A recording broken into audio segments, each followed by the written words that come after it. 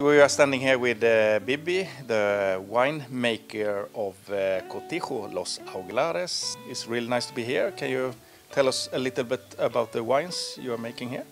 Thank you for coming, Thomas. It's a pleasure to have you here.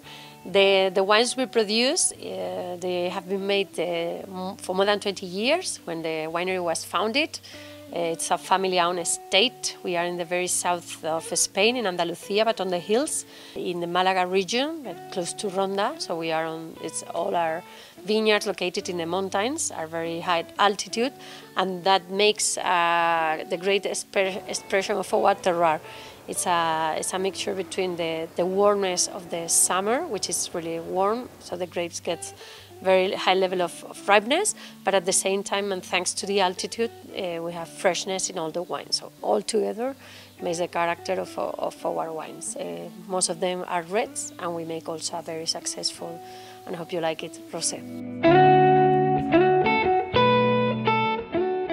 You got a lot of prizes for your wines. What's the secret? The secret is we try to make our best every year. Our objective is to get the excellence, and out of the grapes we grow organically. Most of the tasks made by hand, and I think that's the secret, to try to be honest and try to do the best every year. The wines changes because the weather also does, so it makes a huge difference between one vintage and other. And maybe some people will prefer one from another, but the idea is to get every year the best as we can do.